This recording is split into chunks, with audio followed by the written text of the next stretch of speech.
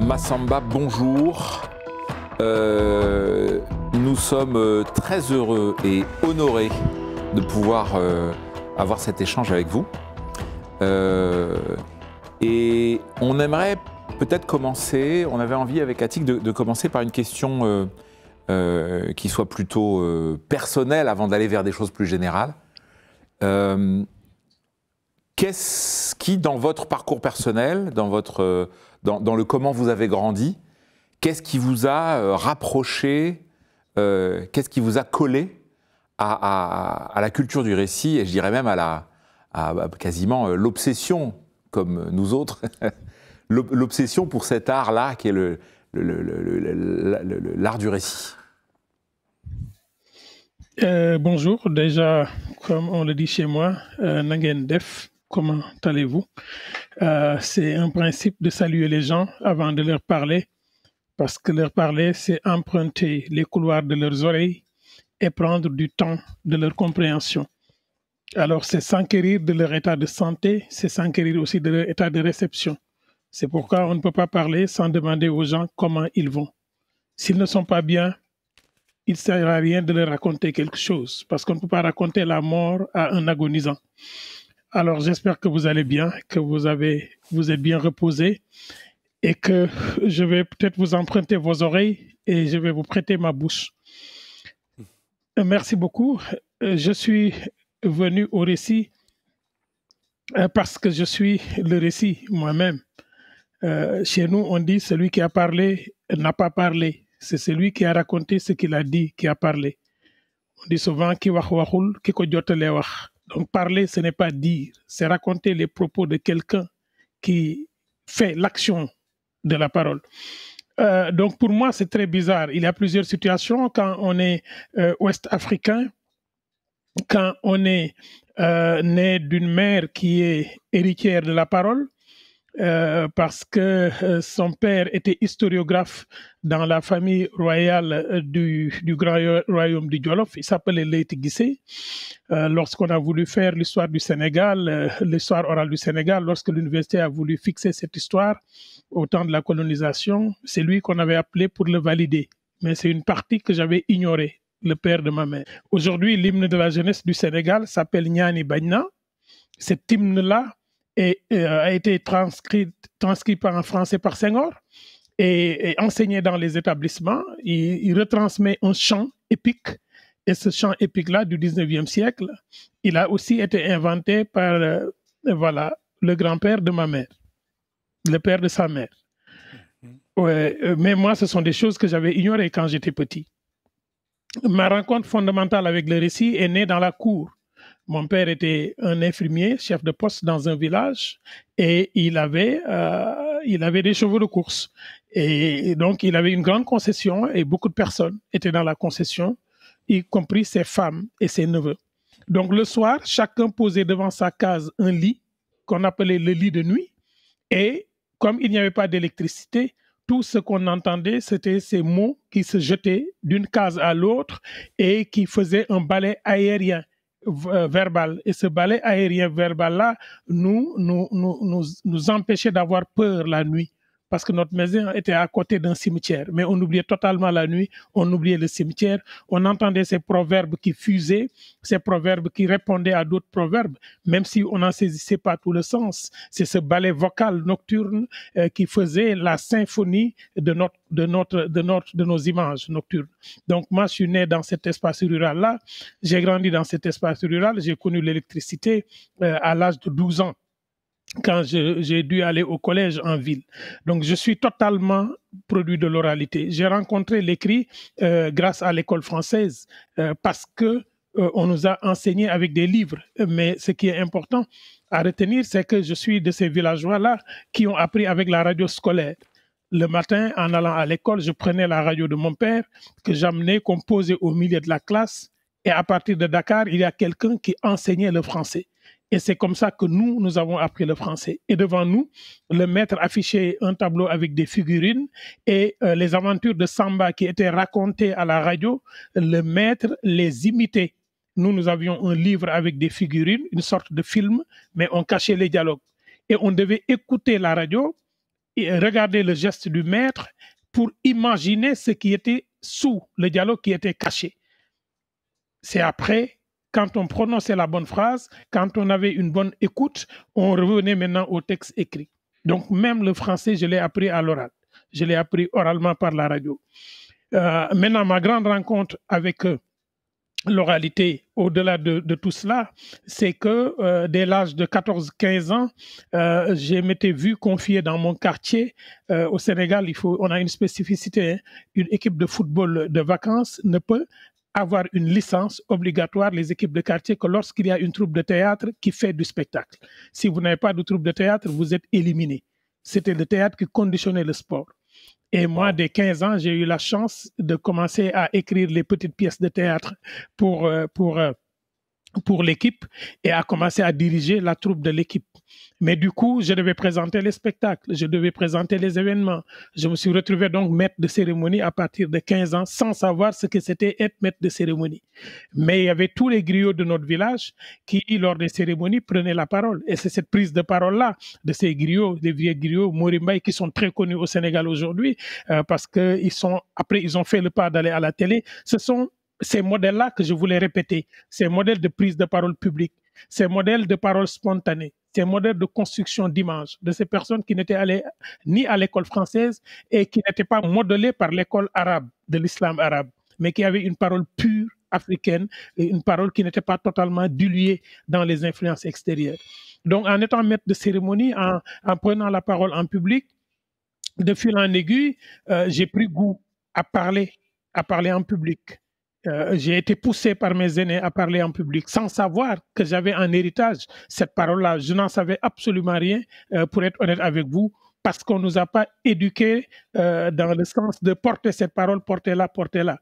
Parce que je suis dépositaire de cette parole par ma mère, pas par mon père, parce que mon père est forgeron. Mais nous sommes d'une famille de forgerons, détentrices de la parole qui soigne. Les gens venaient dans les ateliers pour se faire soigner quand ils avaient une entorse, quand ils étaient blessés, pour qu'on dise la parole qui fait descendre la douleur. C'est dans cet univers-là que j'ai grandi. Donc j'avais à la fois cette parole-là cathartique, aussi qui était venue de mes tantes, qui soignaient les malades par ce qu'on appelle le ndep. Le ndep, pour vous renvoyer à une référence occidentale, c'est une sorte de mythe, les cérémonies dédiées à Dionysos, qui sont des cérémonies organisées avec des chants, de la percussion, pour que les corps malades soient libérés des énergies négatives.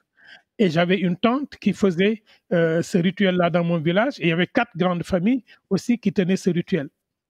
Donc autant j'étais dans cette parole épique, autant j'étais dans cette parole jeune par l'activité sportive et théâtrale, autant aussi j'étais confronté à cette parole ésotérique, cette parole qui soigne à l'intérieur de ma famille.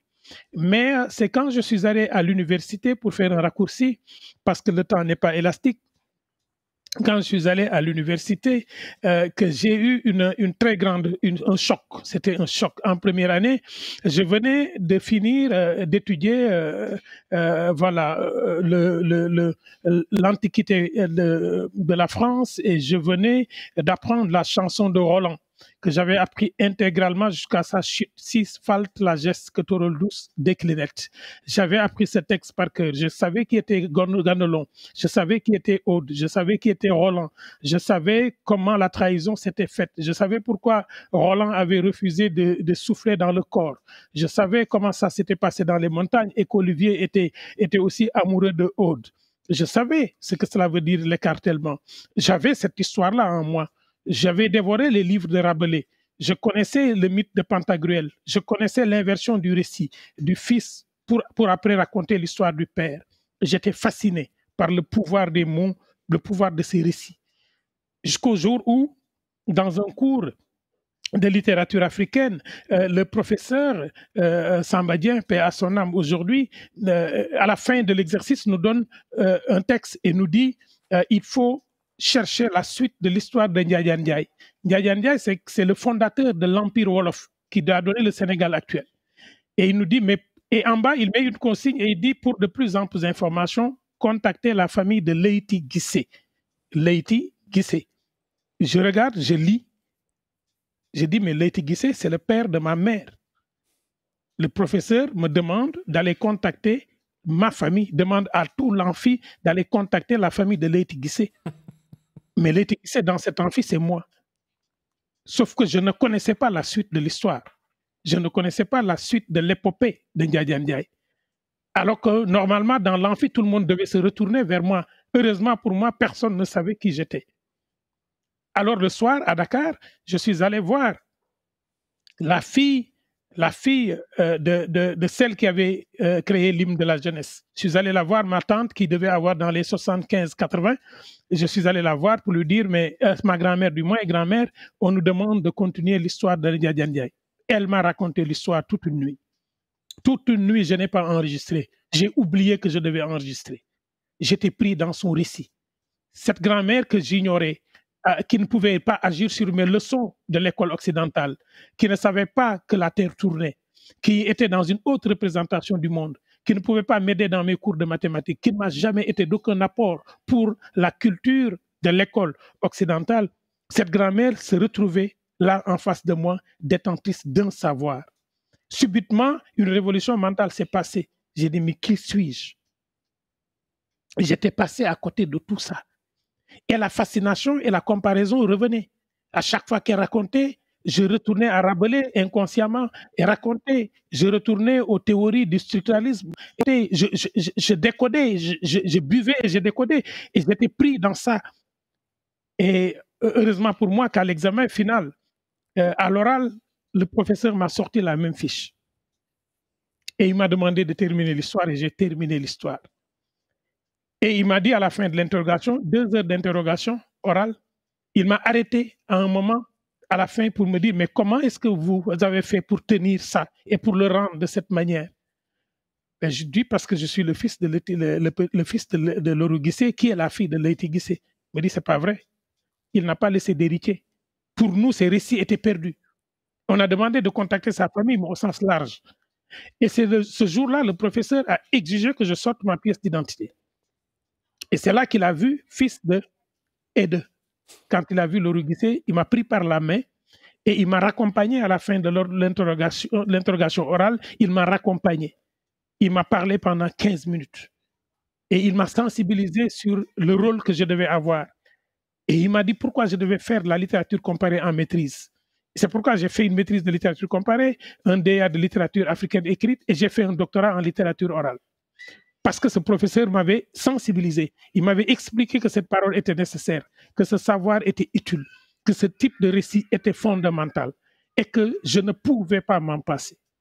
Donc, il y a cette irrigation inconsciente dont j'ai bénéficié dans la famille et dans mon univers social. Mais il y a cette prise de conscience en tant que chercheur qui arrive dès ma première année à l'université et qui a bouleversé mon rapport à la vie. C'est là que j'ai commencé à comprendre que compter n'était pas un art facile. C'est là que j'ai compris qu'il y a plusieurs genres. Donc moi, ce sont ces 2 moments-là que j'ai vécu. Heureusement pour moi que j'étais comme une éponge. J'étais imbibé de récits et que mon corps était soumis à cette porosité et que j'ai pu recevoir de manière inconsciente ce magma-là qui était installé en moi avant qu'une intelligence universitaire ne m'oriente vers la réflexion. Parce que si l'inverse s'était passé, j'aurais plus passé de temps à réfléchir les modes de récit qu'à les inoculer et à les digérer. Voilà en résumé comment je suis tombé comme le jardinier de Gargantua dans la bouche du grand parolier et comment, par cette descente en moi-même, j'ai pu retrouver le monde du récit et le monde de la parole.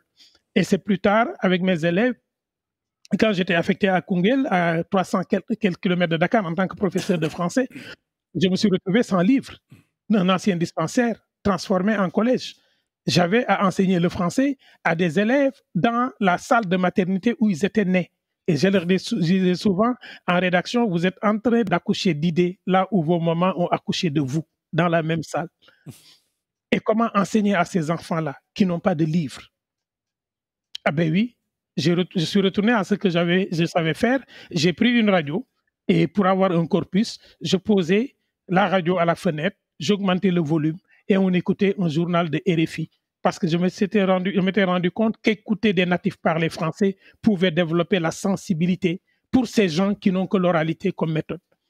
Voilà donc pourquoi aussi cela m'a poursuivi, le récit m'a poursuivi, et après je les ai amenés voir des spectacles de contes. C'est en allant voir des spectacles de contes, un jour j'ai été surpris par le conte, il n'y avait pas de maître de cérémonie, et j'ai pris la parole pour être maître de cérémonie. Et Babacar Mbaye, président de l'association des conteurs, m'a dit, reste là, ne bouge pas. Parce que toi, tu t'es caché, mais tu étais conteur. Une autre révélation venue de quelqu'un d'autre. C'est là que j'ai pris l'option pour être un conteur professionnel, mais ce n'est pas une décision individuelle. Voilà comment mon petit pédigré avec la parole, au cœur de la parole, a commencé. Et voilà comment je me suis retrouvé dans cette soupe au récit. Et voilà comment ma vie est devenue narration. Et voilà comment la narration est devenue ma vie. Waouh. Merci beaucoup, c'est très beau. Waouh, comment continuer à partir de ça?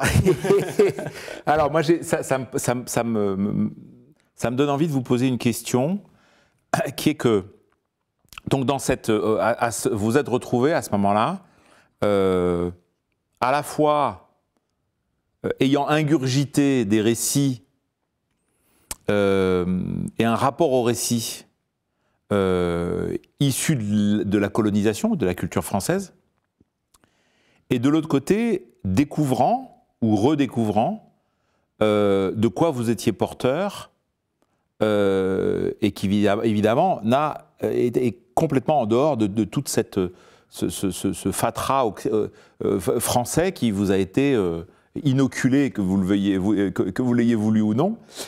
Et du coup, d'une certaine manière, vous êtes retrouvé sur ces deux jambes-là. Et est-ce que les deux jambes, elles se caractérisaient comment? Parce que ça nous passionne, ça, d'essayer de comprendre cette jambe d'Afrique de l'Ouest que vous avez redécouvert avec fascination. En quoi elle différait fondamentalement de la jambe occidentale? La différence, elle était dans le mode de connexion à l'un et à l'autre. J'étais connecté à ce mode de récit occidental dans un espace conventionné qui est l'école. Parce que moi, j'avais cette chance-là d'être dans un village où personne ne parlait français, où la civilisation occidentale ne définissait pas le rapport au monde, le rapport à l'autre. Lorsqu'on sortait de l'école, d'ailleurs qui n'avait même pas de clôture, mais qui était représenté par 3 bâtiments, lorsqu'on sortait de cet espace-là, on oubliait totalement ce qui nous venait de l'Occident. Et il était en nous. On le vivait, on le portait à l'école, on parlait français parce qu'on était obligé de l'utiliser. Je dis bien le mot obligé parce que si on ne parlait pas français en ce moment, on était puni à l'école. Donc on parlait, on portait ses valeurs à l'école. Et de l'autre côté, quand je sortais, j'étais porteur d'une autre relation au monde.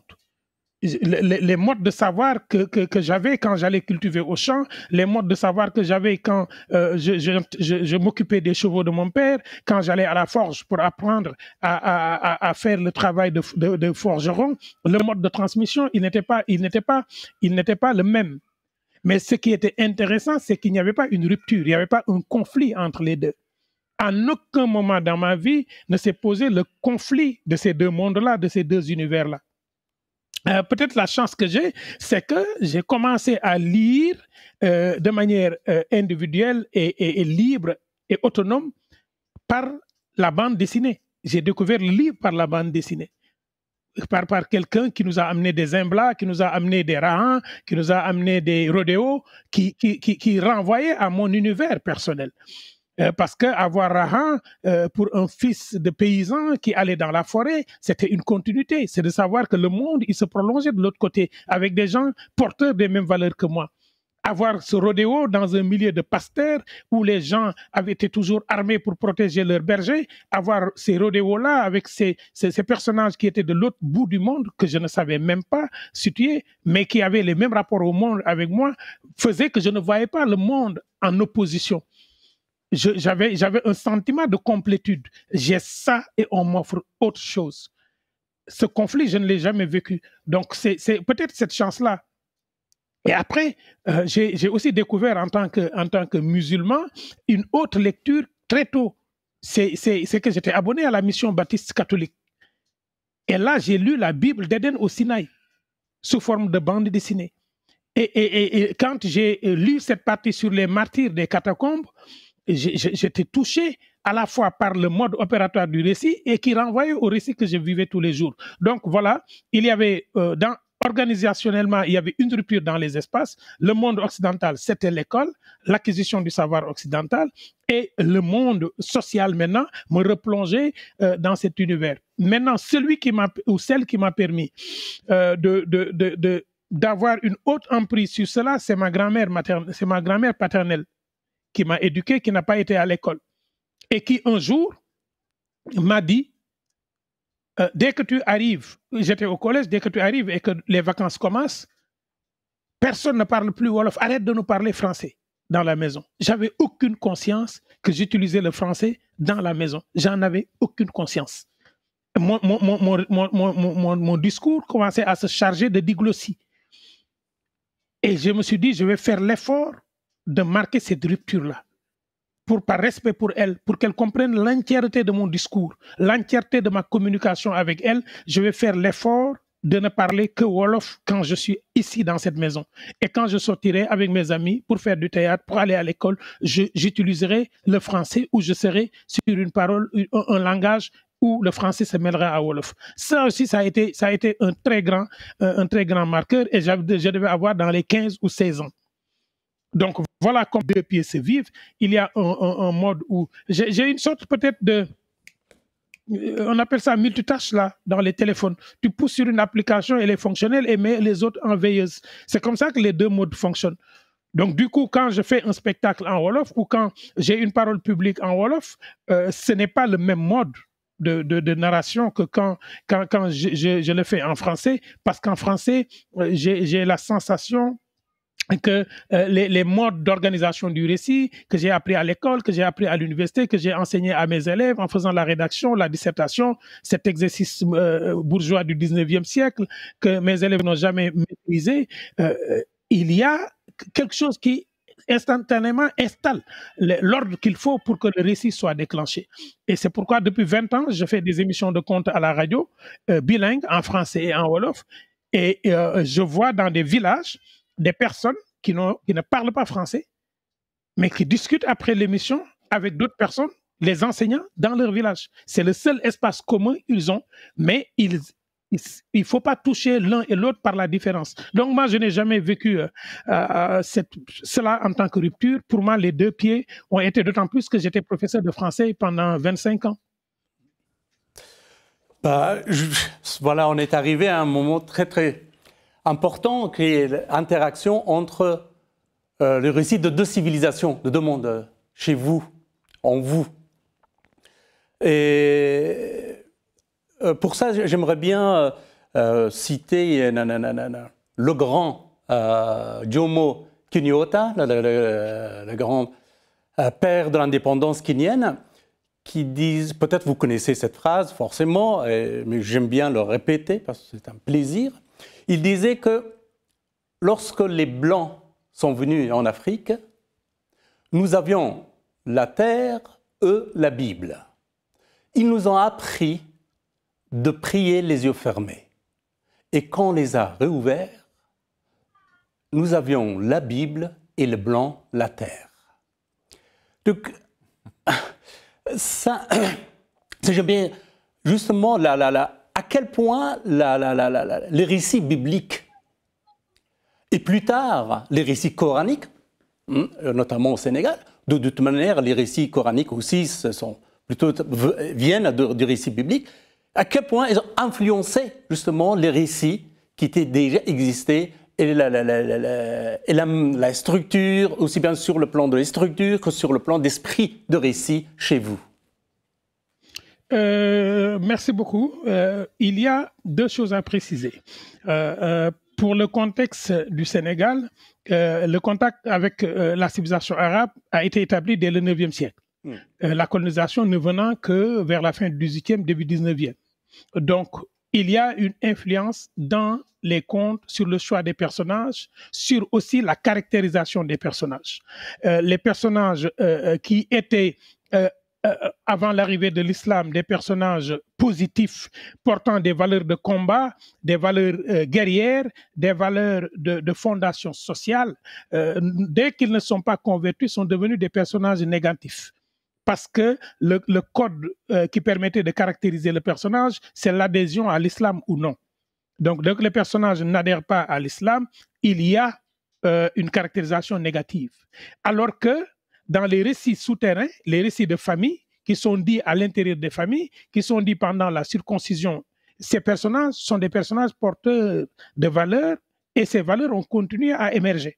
Donc, on a le discours officiel, le officiel dans l'espace public, religieux, biblique, islamisé, où on essaie de faire plaisir à celui qui porte ce pouvoir-là, parce qu'il ne faut pas oublier que celui qui porte la Bible portait aussi le fusil et gérait l'administration.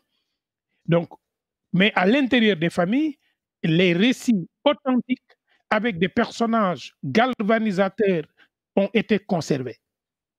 C'est pourquoi, selon les différents espaces de récits, le mode opératoire n'est pas le même et le contenu bouge. Le conte le plus marquant, c'est, il s'appelle Amari Njulit Samba Saitane. On va vous envoyer peut-être les références parce qu'on l'a mis et vous pouvez en disposer sur Internet. Ce conte l'explique comment un jeune qui est né, qui a désobéi en tout à son père, parce que son père lui dit, si durant mon voyage, ta mère accouche, il faut donner le lait à l'enfant et il faut donner le foin à la jument qui aussi aura certainement mettra bas. Mais l'enfant inverse tout. Il prend le foin et donne à son petit frère qui meurt. Ben, la jument met bas, il prend le lait et la viande et dit, ben voilà, toi aussi c'est ça que tu dois manger. Ce personnage-là qui était négatif avant l'arrivée de l'islam et de la religion catholique, devient positif. Parce que dans ce conte en spirale, lui, il finit bien. Et l'autre, son frère, qui lui, ne fait pas ce qu'il fait, ne viole pas les règles traditionnelles, lui, il est puni. Donc, il y a cette fonction idéologique que portent les contes pour changer la réception. Donc, il y a forcément cette influence-là. Mais comme le dit Liliane Kestelot, la colonisation a tout pris, sauf les débats nocturnes dans les langues des pays. Et c'est dans ces débats nocturnes dans les langues des pays que la transmission des mythes, des contes, des OPP s'est opérée. Et jusqu'à présent, on a ce conflit-là ici au Sénégal dans ce qu'il faut raconter. Faut-il raconter l'histoire antécoloniale, anté-islamique, anté-biblique, ou est-ce qu'il faut raconter l'histoire moderne en respectant les codes, sachant ce que le poids de l'islam et le poids de l'Église dans notre communauté? Nous avons fait le choix de continuer à raconter les trois parce que nous sommes dans une hybridité culturelle. Nous ne pouvons pas refuser d'avoir vécu la colonisation. Nous devons l'assumer pour qu'elle ne se reproduise pas. Et si nous effaçons la colonisation de nos récits, la mémoire humaine étant ce qu'elle est, nous pouvons oublier et reproduire ce schéma de violence. Maintenant, quand nous racontons l'islam, nous devons faire la différence entre notre position, si on est musulman ou non, de musulman, et notre culture wolof, ou sérère, ou peul, ou mandin. Nous ne sommes pas des Arabes. Et nous sommes porteurs de récits qui ne sont pas des récits arabes. Mais les récits des 1001 nuits ont irrigué l'espace social parce que ces récits sont rentrés dans les madrasas, les daras. Donc ceux qui sont sortis, ils ne sont sortis généralement qu'avec ces contes-là, des 1001 nuits. Et quand ils parlent de contes, ce sont ces contes qui reproduisent, mais actualisés avec des personnages portant des noms sénégalais. Donc voilà la situation que nous avons. Cette influence-là, elle est bien présente.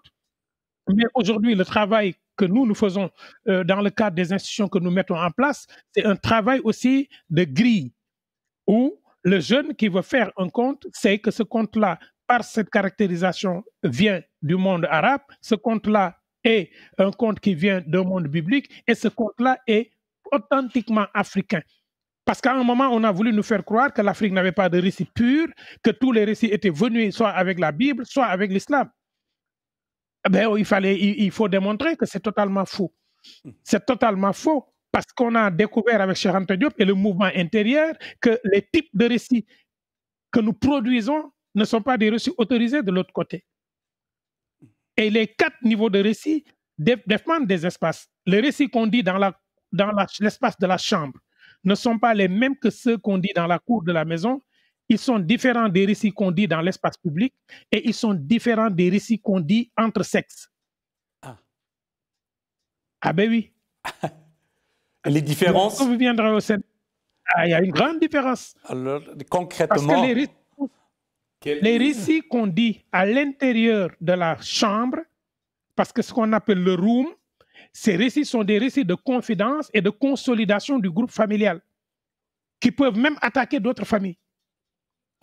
Mais comme il n'y a de témoins que les membres de la famille, l'espace est permissif pour dire la vérité. Mais à la fin du récit, on vous dit la partie à raconter à l'extérieur et la partie à garder dans les secrets de famille, que vous ne révélerez jamais. Moi, il m'est arrivé plusieurs fois que ma mère me dise, cette partie du récit, il ne faut pas la raconter parce que tel homme public qui se réclame descendant de tel roi porte ce nom de famille parce que son grand-père était esclave dans la cour de ce roi-là. Il n'est pas de ce sang. Et il me dit, si aujourd'hui, cette personne est ministre, est respecté, il est professeur d'université, quel intérêt à raconter ce récit qui va déstructurer le pays. Donc ça, ce qu'on appelle les récits de chambre, sont différents des récits de la cour. Oui. Parce que la grande concession est composée des femmes en général qui ont le même mari ou bien qui ont des maris frères et sœurs. Mais toutes ces femmes ne viennent pas du même village. Peut-être qu'on a fait la guerre avec un village et que le mariage est né pour concilier les 2 villages. Là-bas, la parole est tenue par les personnes généralement âgées de plus de 40 ans. On est dans la transmission, mais dans la transmission de choses qui vont au-delà de la famille personnelle. Et ce type de récit-là, porté, peut être dit de jour ou de nuit. Mais quand il est dit de jour ou de nuit, il est dit pour décrire les rapports que l'individu a avec les autres membres de la famille et de la communauté. Ce sont les récits étiologiques, tous les récits étiologiques, tous les récits qui expliquent l'origine d'un fait. Ce sont les récits mythologiques, mais les mythologies familiales, l'histoire de la fondation de la famille. Tous ces récits qui consolident l'appartenance, ils sont dits dans cet espace-là. Quand on est dans l'espace communautaire, sous l'arbre à palabres, on a les récits patriotiques et citoyens. Ces récits qui fondent notre amour d'appartenir à ce village, d'appartenir à ce clan, d'appartenir à cette communauté. Et ces récits-là sont des récits aussi possédés. Ce sont des récits possédés. Ils sont possédés par un groupe de personnes qui ont le droit de le dire, qui peuvent être des femmes ou des hommes. Mais tous ces types de récits choisissent un vocabulaire particulier, un lexique particulier. Parce que ce ne sont pas des récits dits pour des enfants ou pour des adultes. Ils sont dits en présence de toute la communauté. C'est pourquoi aujourd'hui, quand on a une grande guerre, nous, quand moi j'arrive en Europe et qu'on me demande des comptes pour enfants, je dis il n'y a pas de compte africain pour enfants. On fait le compte pour tout le monde et chacun prend sa part de compréhension. Maintenant, les récits entre sexes.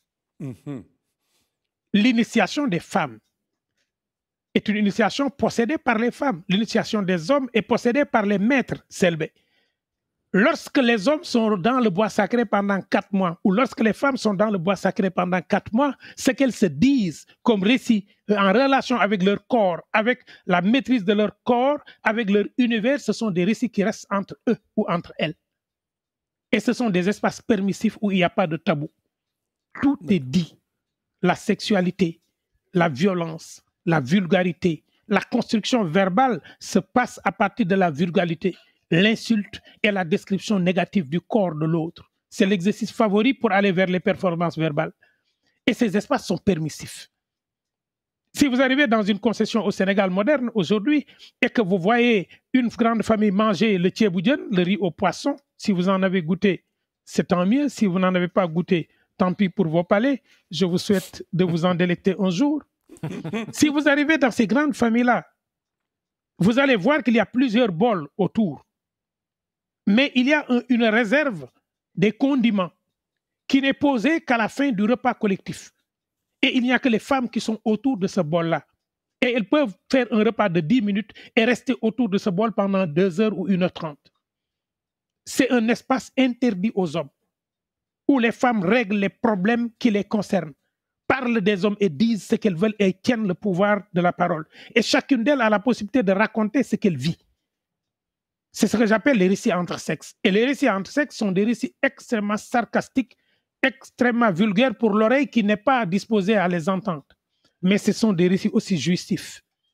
Je donne par exemple un exemple. Lorsqu'une femme arrive dans le milieu wolof et rejoint le domicile conjugal, il y a ce qu'on appelle la cérémonie des premiers faits.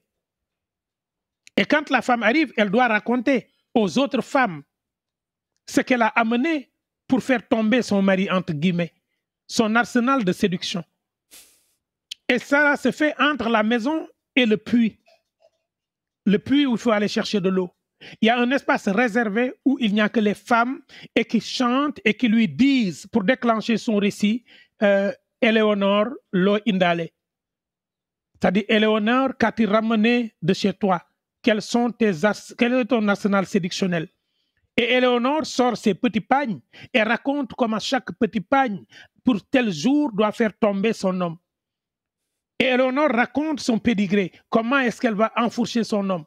Comment est-ce qu'elle va dominer son homme? Comment est-ce qu'elle va tenir son homme? Ce récit-là, c'est un récit qui est un récit entre sexes. Les hommes ne peuvent pas toucher à ce récit. Heureusement ou malheureusement pour la création moderne, aujourd'hui, nos chanteurs, nos artistes, nos scénaristes, ne connaissant pas le lieu de chaque récit, il arrive qu'on ait beaucoup de conflits parce que tel récit qui doit être dit entre sexes aujourd'hui est porté à l'écran, est porté dans l'espace public. Ce qui fait que beaucoup de films posent des polémiques au Sénégal parce que le lieu du récit a changé. Et Moussa Sen le disait ce matin, le lieu du récit, celui qui possède le récit, le temps du récit doivent être fondamentaux dans cette configuration que je décris. Et sur le plan des 4 sortes de récits que vous avez évoqués, est-ce que la structure, les personnages changent aussi ou non? La structure peut ne pas changer, mais le rôle des personnages, oui. Le rôle des personnages change. Il y a des personnages qui disparaissent d'un lieu à un autre. Il y a des personnages, quand on raconte le récit à l'intérieur de la case, parce que imaginez une famille polygame où on a 3 femmes. Chaque femme doit construire le récit de sa descendance pour ses enfants. Lorsqu'elle va raconter le récit de sa propre famille à ses enfants, dans sa case, quand elle sortira pour raconter ce même récit avec les enfants des autres coépouses, il y a forcément de l'autocensure. C'est pourquoi il y a des personnages qui disparaissent d'un espace à un autre. Il y a des récits dans lesquels la structure, elle, généralement ne change pas, mais elle peut être allégée en fonction de la composition du public. Si on prend par exemple les récits épiques, quand on le raconte dans la cour de la maison, ce sont des récits généralement très allégés avec 3 séquences. Les séquences liées au sang, les séquences liées à la guerre sont des séquences évoquées, mais ce ne sont pas des séquences dialoguées. Alors que quand nous l'avons dans l'espace public, qui est un espace politique, où des adultes sont présents en majorité, oui, là, le récit, il est complet. Donc le récit peut être tronqué, les personnages peuvent être changés, mais fondamentalement, l'éthos du texte ne change pas. Ce que les Grecs appellent l'éthos ne change pas. Le message principal ne change pas. Si c'est un message positif, quel que soit l'espace, le message doit être positif. Si c'est un message négatif, quel que soit l'espace, le message doit être négatif. Maintenant, comme on le dit chez nous, si la bouche qui parle ne réfléchit pas, qu'elles comprennent que les oreilles qui écoutent réfléchissent. Donc, ce sont les oreilles qui définissent le type de récit. Ce n'est pas la bouche qui porte le récit qui définit le type de récit. Ça, pour nous, ça résonne fortement. Ah oui. Les oreilles définissent le type de récit et pas les bouches. Alors moi, j'aurais envie d'aller vers un endroit de la discussion lié à des échanges qu'on a eus la semaine dernière ensemble. Vous évoquiez le cas assez répandu d'adolescents ou d'enfants ou de jeunes adultes au Sénégal qui se retrouvent dans des logiques d'être surnourris, abreuvés de récits complètement déconnectés de ce qu'est leur vie et de ce qu'est leur culture, par le biais des jeux vidéo, des récits de super-héros, de ce qu'envoie Hollywood et le monde du récit industriel d'action notamment. Et outre le fait que cette situation de déboussolage vous perturbe, qu'est-ce que, je sais que vous êtes très militant là-dessus, quel est votre travail pour tenter, par l'entremise du récit, de redonner une boussole à cette génération-là? Merci beaucoup. Il y a aujourd'hui ce que j'appelle la génération des névrosés culturels. C'est totalement névrosé. Qui entendent dans la maison, dans les premières années, des discours, des récits qui viennent de leur maman, mais qui sont, dès l'âge de 3 ans, exposés à des séries d'images, des séries de récits qui déconstruisent une base fondamentale de notre rapport au monde. Imaginez que tous les récits que nous avons sont des récits qui nous disent que l'âge est important, que l'expertise est importante, mais l'expérience est importante. Qu'une personne qui est... L'image, c'est, on nous dit, celui qui a dormi dans une chambre avant vous peut certainement vous dire où se trouve le lit. Nous avons ces images comme ça de construction d'une cohésion sociale à partir du respect de l'adulte, à partir du respect de l'aîné, à partir du respect de la figure de l'ancien. Mais les bandes dessinées que nous avons, la grosse production, dans toutes ces bandes dessinées, c'est toujours la petite souris qui se joue du chat et qui arrive à piéger le chat, à le frapper, à le ridiculiser. La figure de l'adulte devient la figure du danger, la figure de celui qui cherche à vous nuire, à vous faire du mal. Rien n'est gratuit dans la construction des images. Et ceux qui ont fait ça, ils s'appuient sur des recherches pour travailler sur l'intelligence de l'enfant. Aujourd'hui, quand on regarde le nombre de vues au Sénégal que nous avons pour des productions comme Cocomelon, à partir d'un cycle musical, les enfants deviennent accros. Quand ils demandent des cadeaux à leur papa, ils demandent des cadeaux que leur papa n'a jamais vus. Alors qu'on nous disait que l'enfant ne pleure jamais pour un jouet dont il ignore l'existence. Quand un fils de la banlieue demande à son père de lui acheter une tour Eiffel, c'est parce qu'il l'a vu quelque part. Et ça donne envie de voyager. Mais lorsque il dit à son père, tu mens dans notre société, c'est qu'il a entendu ailleurs. On dit souvent le petit Maure ne raconte que ce qu'il a entendu sous la tente. Maintenant, quelle est la tente où le petit Sénégalais, le petit Africain entend les récits entre 7 et 12 ans, qui est une tranche fondamentale? C'est la télévision, c'est sa tablette. Parce que, comme on a des familles de plus en plus nucléarisées en ville, voilà, pour se débarrasser de l'enfant, on lui jette le téléphone portable avec les jeux vidéo pour avoir la paix. Mais le téléphone lui raconte une vie, lui raconte des choses. Et c'est pourquoi, moi, je me suis dit, il ne suffit pas de parler quand agir peut être important, même si parfois la parole est action. Qu'est-ce qu'il faut mettre comme dispositif? C'est pourquoi toutes ces émissions qui sont à la radio, ces émissions que je fais à la télé, sont des émissions pour repositionner le récit africain dans un dispositif de déconstruction et de décolonisation de nos esprits. Nous avons des esprits tellement colonisés par les récits venus d'ailleurs que même quand Moussa Sen fait un film comme Tableau Ferraille ou bien Madame Brouette, et que ce film devient surprenant pour nous. C'est-à-dire quand il se repose sur les bases de la construction de notre imaginaire, il devient surprenant pour nous parce qu'on le compare aux films et aux récits qui viennent d'ailleurs, qui sont des récits extrêmement forts que nos télévisions achètent parce que pour eux, c'est ce qu'il faut faire. Donc, je pense que le travail aujourd'hui, c'est un travail d'atelier avec les enfants.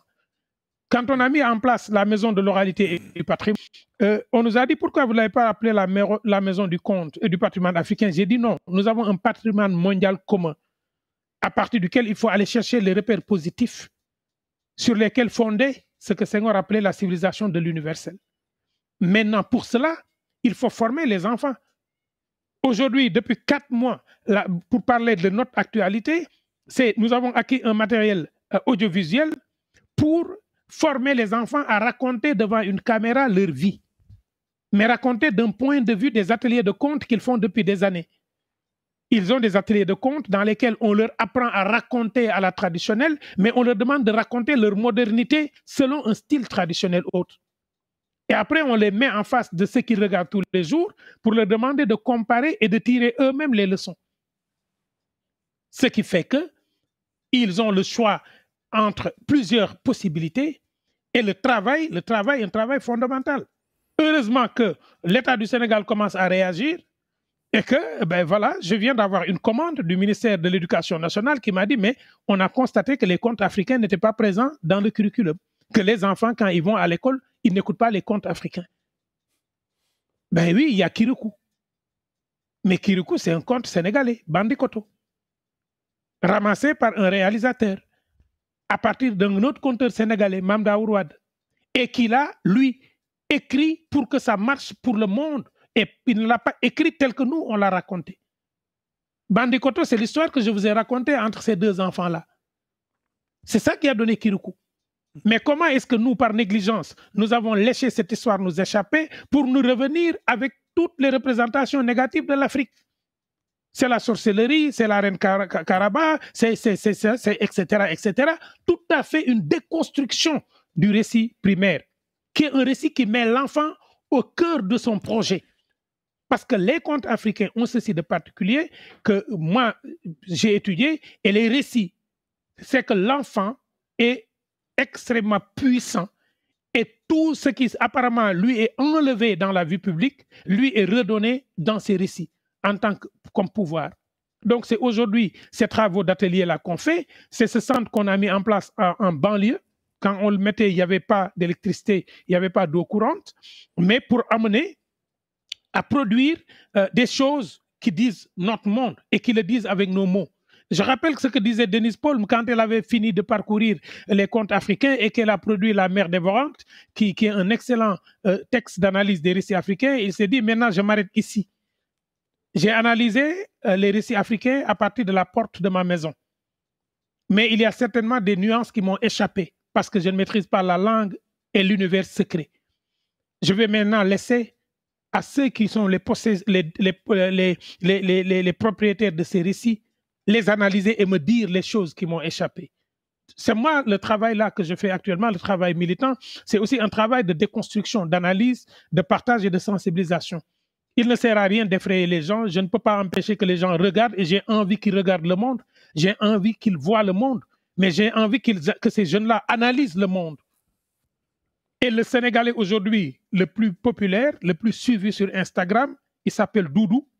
Il s'appelle Doudou fait des vidéos. C'est le seul jeune Sénégalais de moins de 20 ans qui a plus d'1 million d'abonnés. Aujourd'hui, il est dans une dynamique où on travaille sur comment, lui, véhiculer la véritable image qui fera sa différence au niveau de ses récits. Donc ce travail commence à porter ses fruits parce que même eux, qui veulent ressembler à Jamel Debbouze, qui veulent ressembler au stand-upper américain, ils se sont rendus compte que qui n'ajoute pas diminue. Et qu'est-ce qu'on peut ajouter au monde quand on a tout emprunté au monde? On ne peut rien ajouter au monde quand on emprunte tout au monde. On ne peut que restituer au monde ce qu'il nous a prêté. Et quand on restitue tout, sauf la part qu'on a déjà consommée. C'est pourquoi nous devons, nous continuons à travailler, à former les jeunes, à les sensibiliser, à utiliser la télévision, à utiliser la radio, à utiliser Internet pour créer des contenus. Et parmi les contenus, je pense le dernier, c'est les contes en concession. On a mis pendant l'été dernier ce que vous appelez l'été chez vous. Nous, on n'a pas l'été, mais on se cale sur vous aussi pour avoir un discours que nous partageons. Pendant la période que vous avez appelée l'été, et il n'y a pas eu d'été, avec ce malheureux Covid, dont je pense l'Afrique racontera aussi son récit, parce qu'on ne vit pas le même Covid pendant cette période-là. Sachant que les enfants ne devaient pas aller dans la rue, nous avons mis en place ce qu'on appelle les contes en concession, ce qu'on appelle les récits d'intimité. C'est prendre des groupes d'enfants dans les familles et faire un parcours pendant 15 ou 20 jours ou un mois avec eux, où chaque soir, les enfants doivent restituer le conte qu'ils ont entendu ou le récit qu'ils ont entendu et proposer un autre type de récit. Ce qui fait que sur 45 sessions, ce qui m'a le plus marqué, c'est la capacité mathématique du cerveau de ces enfants-là. Quand on prend des contes à cycle qui travaillent la mémotechnique, où on leur dit l'enfant a jeté un bâton dans le baobab, qui leur a donné un fruit, qu'il a jeté dans la mer, qui lui a donné un poisson, qu'il a donné à l'oiseau, qui lui a donné une plume, qu'il a jeté dans le feu, qui lui a donné une braise, qu'il a donné aux étrangers qui lui ont pris sa braise, qui lui ont donné une chèvre, qu'il a donné au forgeron, qui lui a tué sa chèvre, qui lui a donné un cadavre de bébé, que le roi a renversé, et le roi lui a donné un cheval et un esclave, qu'il a rendu à son père, qui lui avait donné un bâton qu'il avait jeté dans le baobab qui lui avait donné un fruit qu'il a donné à la mer qui lui a donné, etc. Quand on finit le cycle, on demande aux enfants de faire l'envers. À l'instant présent, il y a au moins 1 ou 2 sur un groupe de 10 qui sont capables de reprendre le cycle. Et ce travail-là les émerveille. Une fois qu'ils sont émerveillés d'un contenu local, il n'y a plus de répugnance. Parce que ce que la colonisation a posé, comme toutes les colonisations au monde depuis le début de l'humanité, c'est que le colonisateur vous apprend à oublier qui vous êtes. Mais Jules César l'a fait en imposant le latin pour entrer dans l'administration en France, en imposant le latin à l'Église. C'est ce que la France a fait. On nous a dépouillés de notre fierté et nous travaillons à reconstituer cette fierté-là. Donc je pense que c'est un travail de longue haleine, mais c'est un travail qui mérite d'être fait, surtout par les récits. Et retenez bien cette phrase que j'aime bien, si les animaux avaient des griots, les récits de chasse auraient une autre version.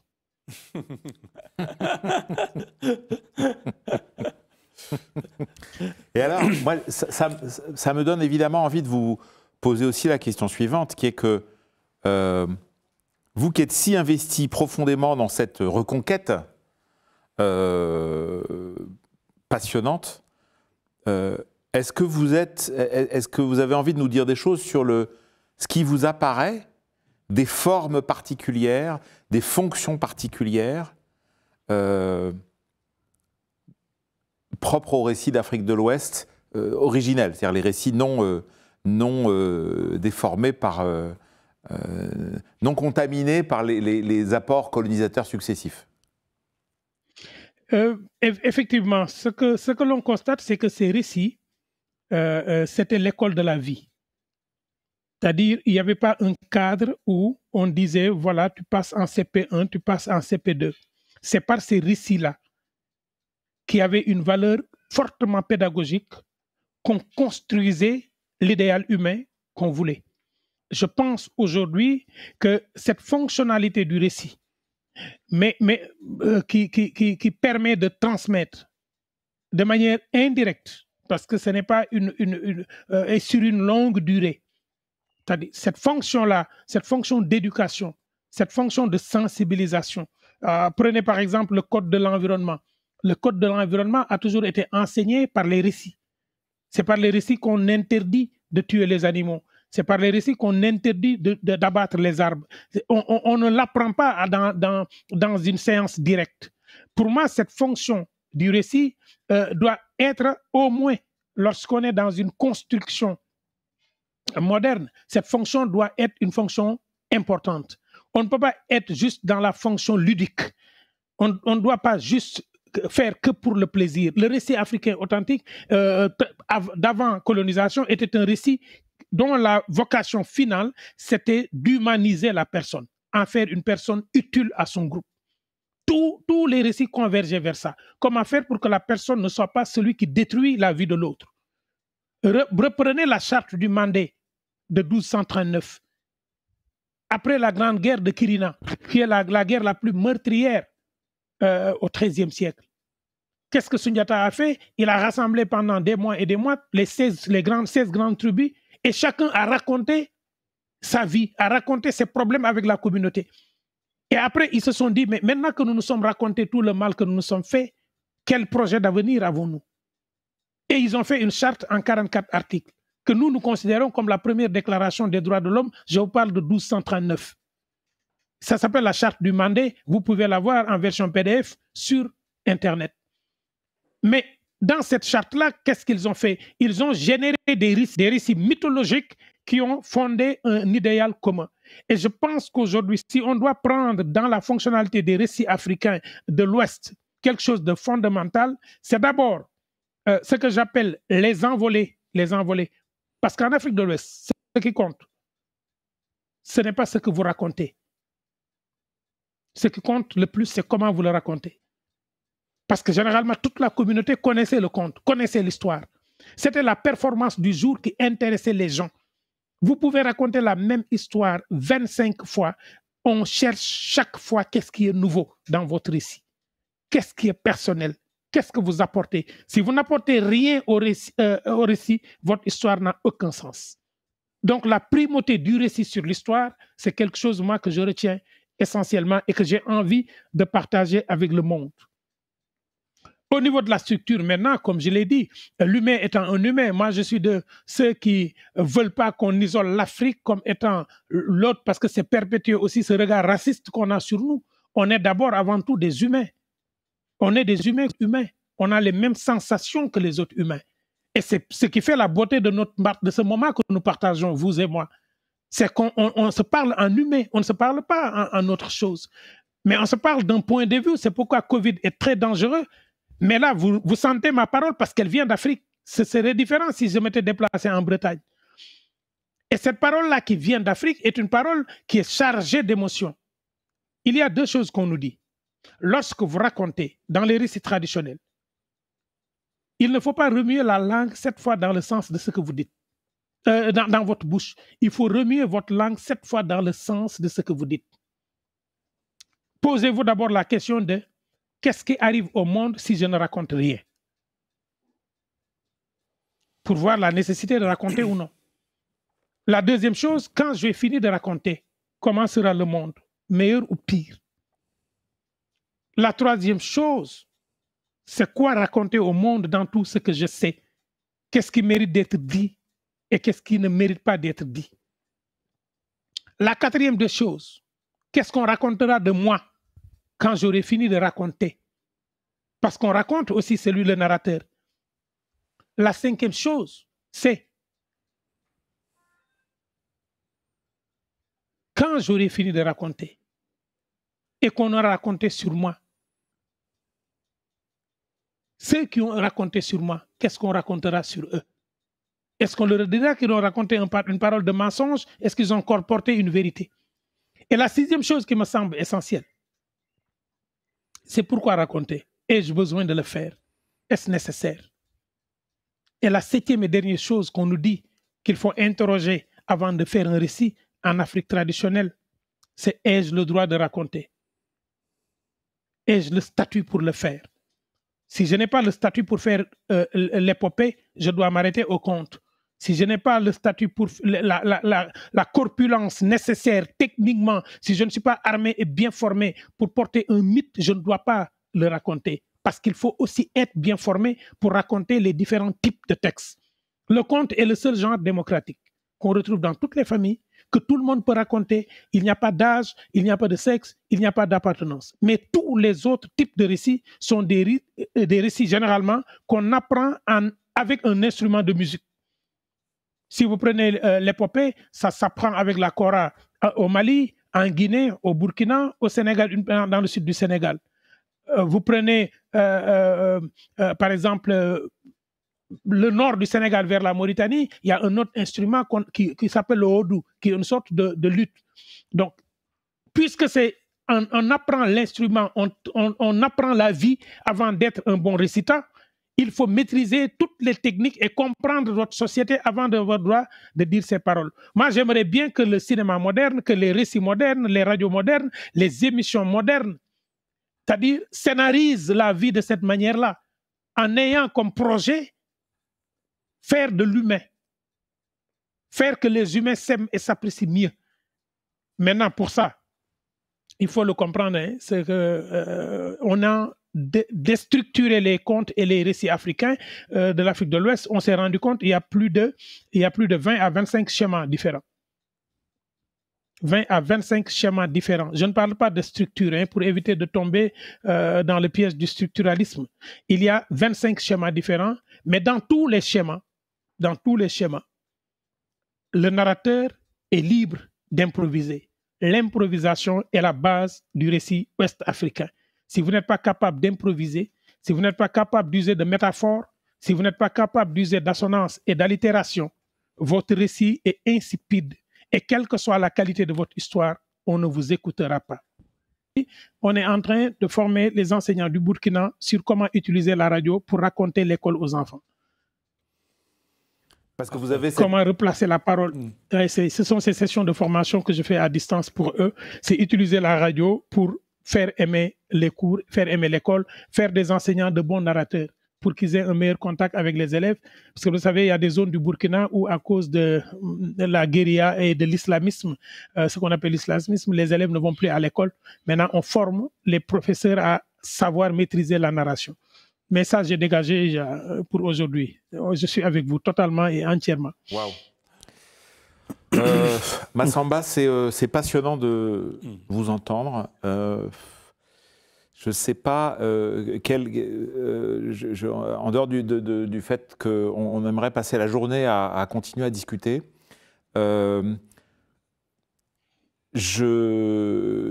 que vous avez, parce qu'on évoquait ensemble le bonheur dans lequel vous êtes de voir notamment une nouvelle génération de femmes d'Afrique de l'Ouest porteuses de récits et porteuses de films, et on en a vu effectivement passer plusieurs ici qui sont assez réjouissantes d'énergie vitale et de foi dans ce qu'elles font et de talent.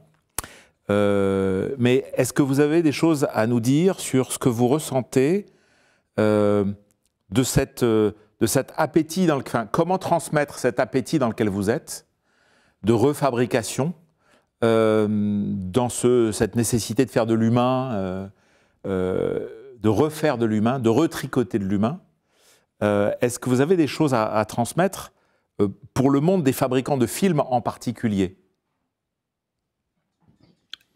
À transmettre, je ne sais pas, mais j'ai l'obligation de communiquer certaines choses qui m'ont été confiées. Parce que pour moi, je n'ai pas encore atteint l'âge en Afrique de l'Ouest pour être un transmetteur. Pour l'instant, je suis juste une courroie de transmission.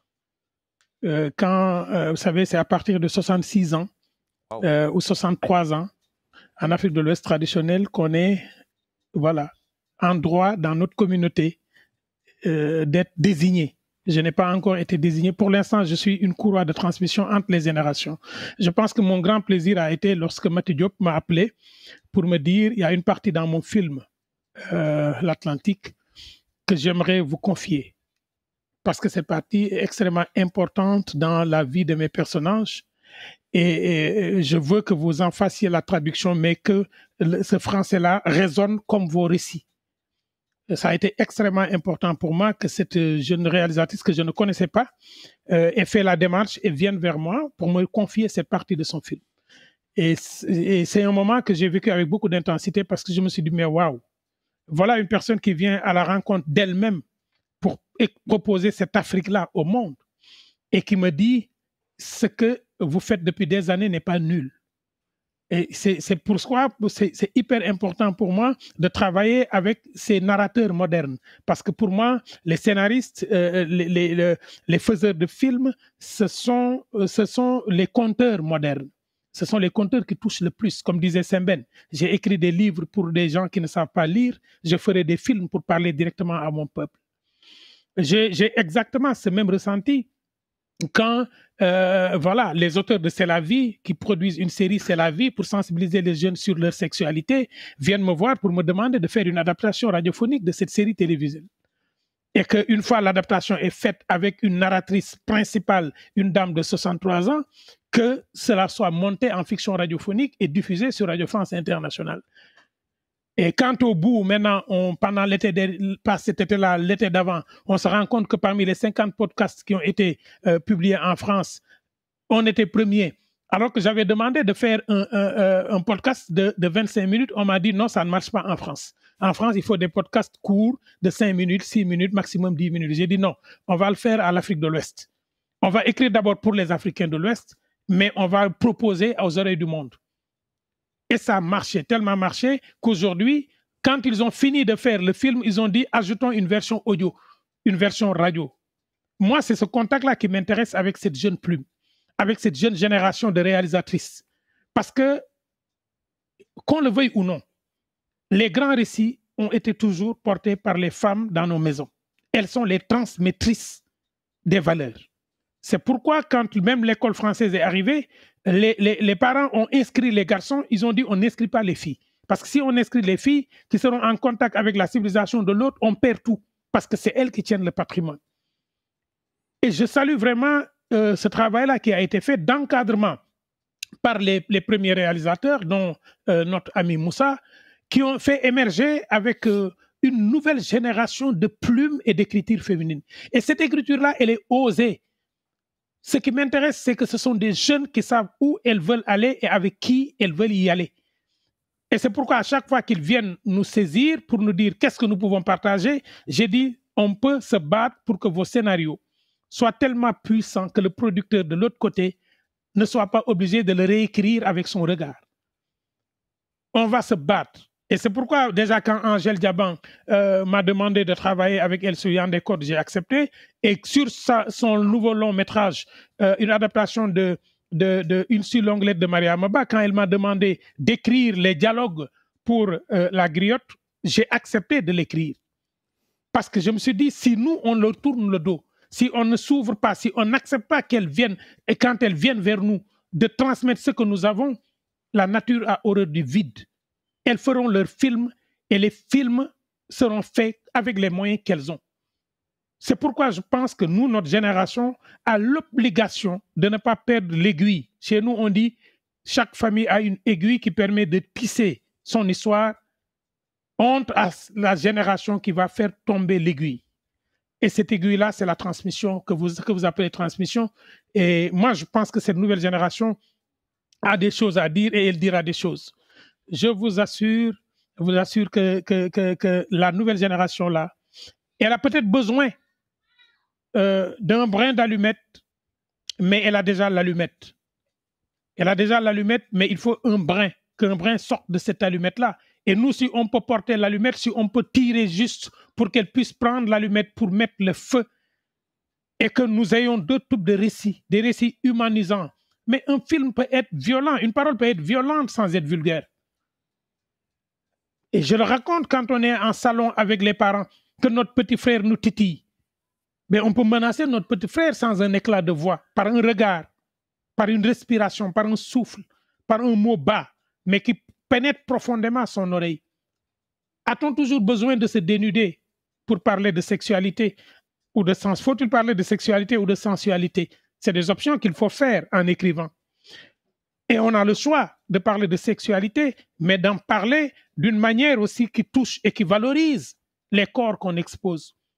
Et c'est ce travail-là qu'aujourd'hui, je pense, les jeunes réalisateurs et réalisatrices sont en train de faire au Sénégal. Et moi, je suis toujours ouvert. Actuellement, je suis en communication avec Ramatiaou, qui travaille sur un excellent film qui met en valeur la révolution par le reggae, eh bien voilà, chaque fois que je communique avec elle, qu'on travaille sur ses intentions dramatiques, ses intentions de réalisateur, ben je dis, mais waouh! Voilà, je sais que Moussa aura beau construire des maisons, les réalisateurs africains, ils peuvent réaliser des... ben, voilà, ils ont fait des chefs-d'œuvre. Mais le seul chef-d'œuvre que nous allons réaliser, c'est de transmettre à ces générations les outils pour qu'ils fassent des chefs-d'œuvre qui vont marquer un virage définitif. Nous avons des choses à raconter. Nos oreilles ont soif de nouveaux récits. Parce que nos oreilles, comme une torture, subissent les mêmes récits. À la fin, on sort, on regarde un film, on a fini, on est fatigué. Parce que tout notre corps est harcelé, notre corps est tenu en haleine, notre corps ne respire pas. Ce qui importe, ce n'est pas la parole, c'est le temps de silence entre deux mots. Si nous pouvons avoir des films qui nous donnent un temps de silence entre deux mots, je pense que cette nouvelle génération-là va porter haut l'étendard de la production cinématographique et moi, je suis très confiant. Massamba, je vous propose qu'on fasse passer le micro dans l'espace virtuel. Et le micro va jusqu'à Sofia en Bulgarie, dans les mains de Ralitza Petrova, réalisatrice et scénariste. Ralitza, on t'écoute. Oui. D'abord, merci beaucoup pour votre discours. Je trouvais ça passionnant et puis j'ai écouté avec beaucoup d'intérêt. Merci. J'ai deux questions en fait assez simples parce que vous avez parlé beaucoup de la identité en fait, comment de la the ownership of stories.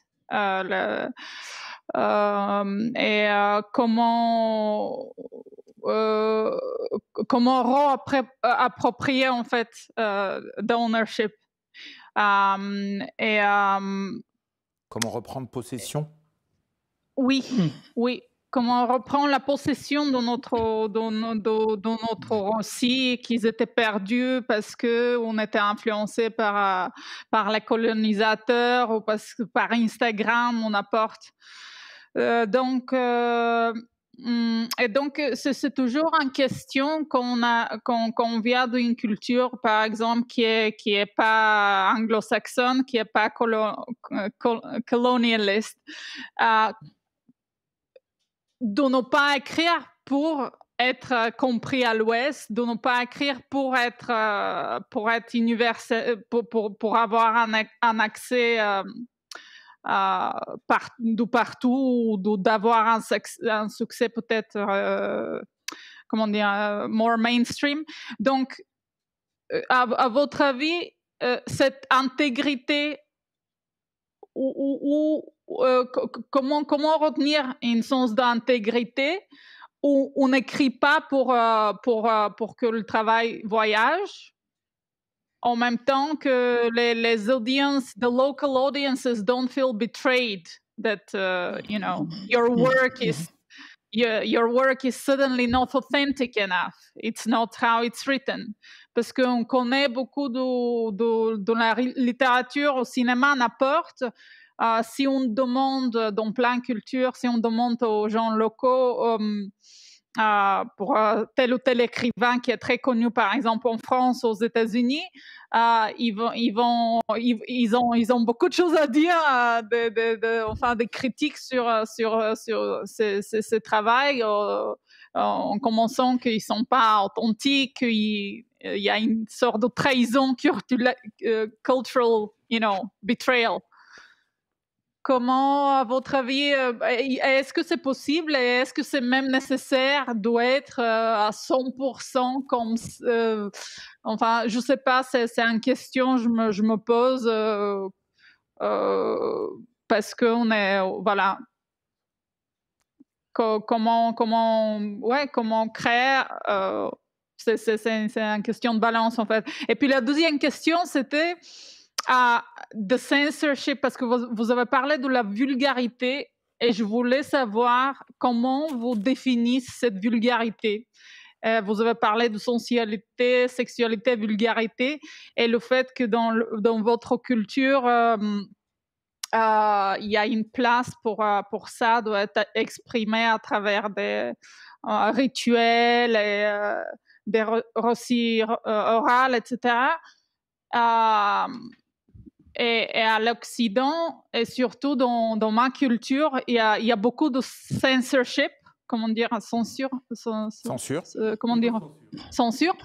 En même temps, moi, je suis très passionnée par le cinéma mexicain et ceux de Philippines, enfin, beaucoup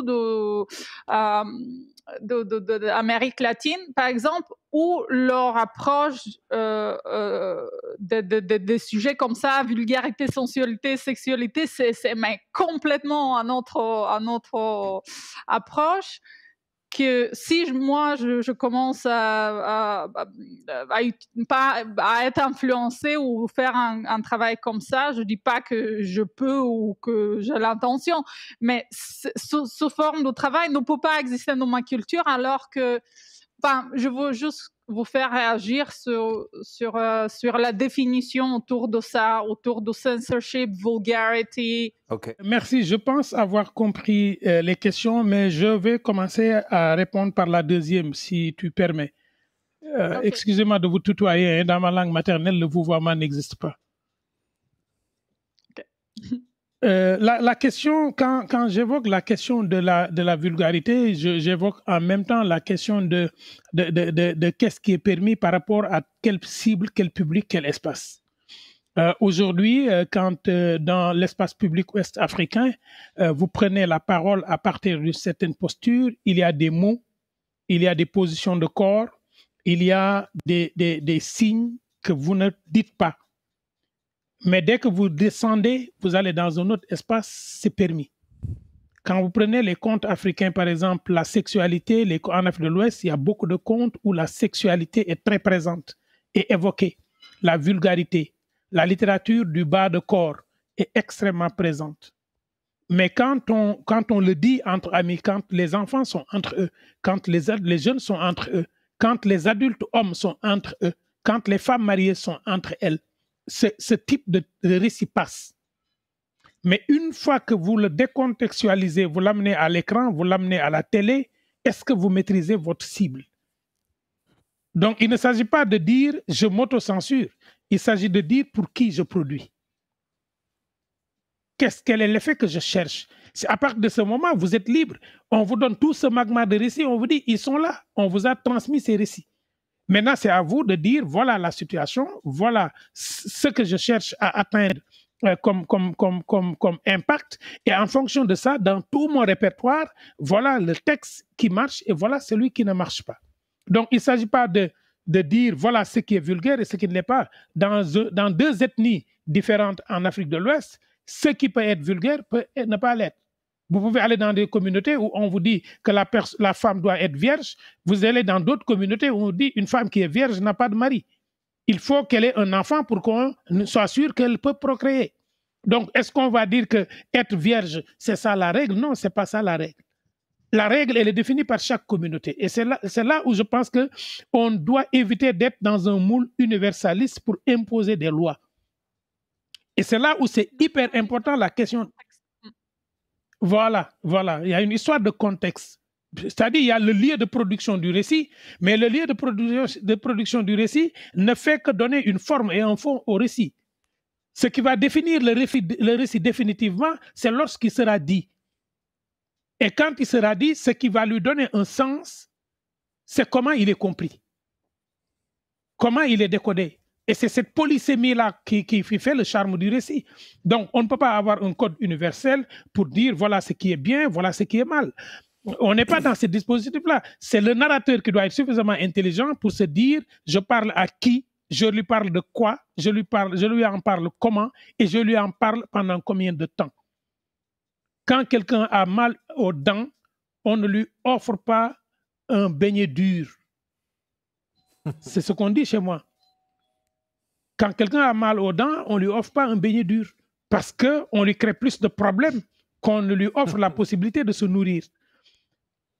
Aujourd'hui, quand on prend la question de ce que j'appelle la contextualisation, il y a des proverbes et des mots qu'on ne peut pas écrire en français.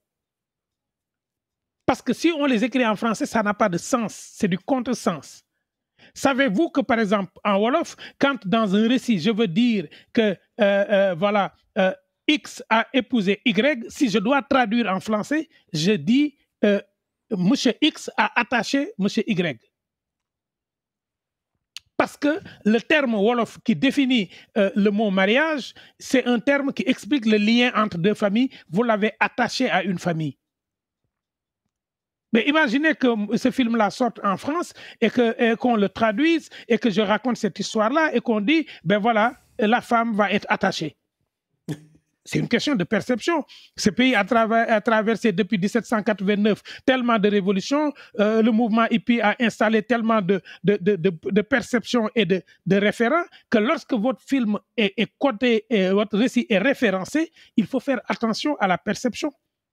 Maintenant, comme on ne peut pas avoir la même perception pour le monde, soyons intelligents.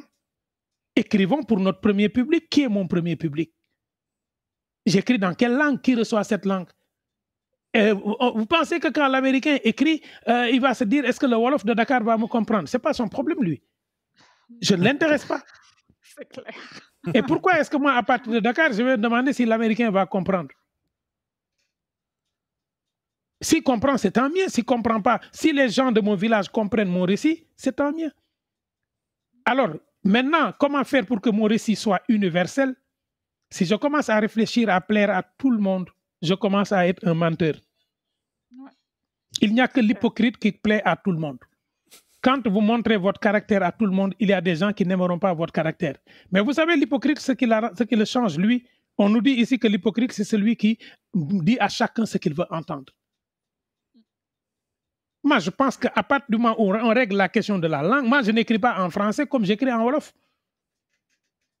Je n'écris pas en français parce que les mots ne sont pas les mêmes, les images ne sont pas les mêmes. Mais j'écris de sorte que mon film puisse être traduit et sous-titré en français. Maintenant, celui qui doit le réceptionner, il doit être dans une position de celui qui raconte à partir de quel point de vue.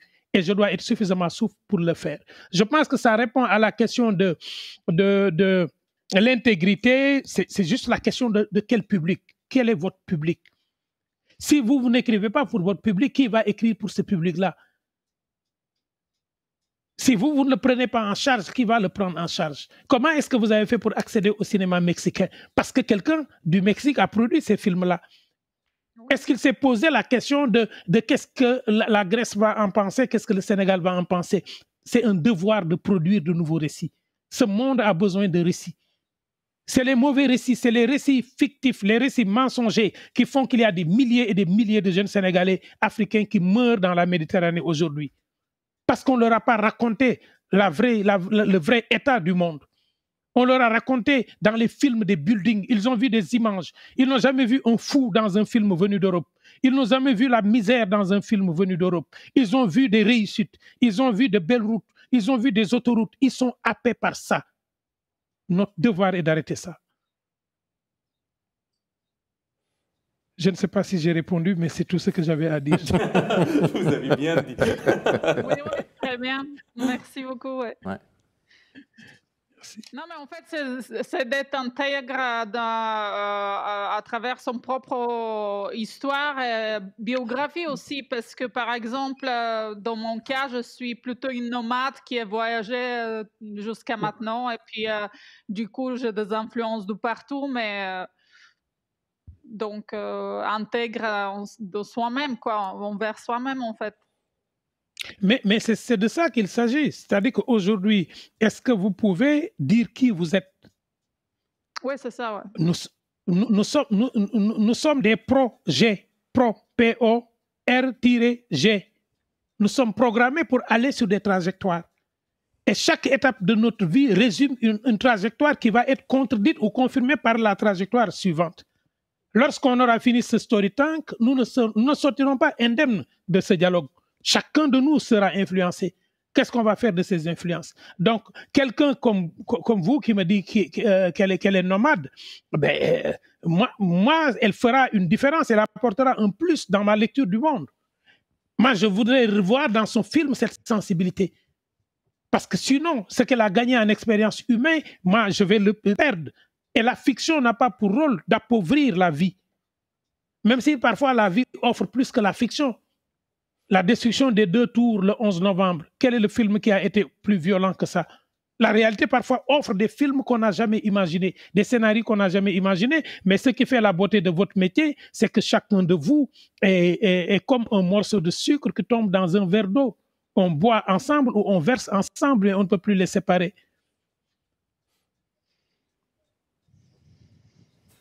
Merci. Bon, il y a d'autres questions sortent de vos bouches? Pierre, on t'entend pas, Pierre. Ton micro? Ouais, ça y est. Mon micro. Ouais, voilà. Vous m'entendez? Ouais. Pardon, je vais être battu Pierre, par merci. le temps, donc j'ai une question très simple à poser, même bête, mais je voudrais savoir si dans les récits des 4 espaces que vous avez décrits, est-ce que tous ces récits tournent nécessairement autour d'un conflit ou un malentendu? Est-ce qu'il y a des récits sans conflit ou malentendu? Exactement, Pierre, il y a beaucoup de récits sans conflit ni malentendu. Les récits, les mythes, les récits de fondation des familles sont des récits généalogiques. Et dans les récits généalogiques, le plus souvent, on ne transmet pas les conflits. On raconte un parcours achevé. On raconte un modèle ou un anti-modèle, mais on ne le met pas forcément dans des situations de conflit à résoudre pour aller vers des solutions. Et ça, c'est pourquoi on a des récits parfois très brefs de 2 ou 3 minutes. On a des récits de 5 minutes, on a des récits d'1 minute qui sont extrêmement courts, qui racontent juste une étape ou un fait. Mais contrairement aux récits qu'on voit dans ce cinéma d'action-là, il n'y a pas forcément de conflit à résoudre pour aller vers une situation finale. On n'a pas ce déséquilibre, résolution, etc. Il y a des récits, surtout dans le premier espace, il y a beaucoup de récits où il n'y a pas de conflit. Et dans ces conflits dans ces récits sans conflit, comment faites-vous pour comment dire, c'était quoi l'expression de Moussa, accrocher pour attirer à vous l'oreille de l'autre, pardon. Ouais. Voler l'oreille de l'autre. Voler l'oreille de l'autre, voilà. Je vais vous dire ce qu'on m'a dit de dire. Je vais le dire comme on m'a dit de le dire. Je vais le dire juste parce que j'ai entendu le dire. Le dire parce que j'ai à dire sans redire ce que j'ai entendu dire. Dire sans médire, sans contredire ce que j'ai entendu dire. Dire juste parce que j'ai quelque chose à... Quand je me tais, vous entendez tous dire. Ouais. Je vais le dire parce que j'ai juste à vous raconter comment cet arbre, un jour, s'est planté au milieu de notre village. Ce jour-là, on s'est réveillé, on a vu l'arbre qui est arrivé, on l'a vu grandir et d'un coup, on l'a vu porter des fruits. Mais l'arbre nous a apporté l'ombre. Et sous cet arbre, depuis des millénaires, chaque génération doit venir verser un verre de lait le premier jour de la pleine lune. Respectez cet arbre parce qu'il nous donne de l'ombre. C'est la fin de mon histoire. Waouh. Merci beaucoup. Il est où le conflit? Ouais.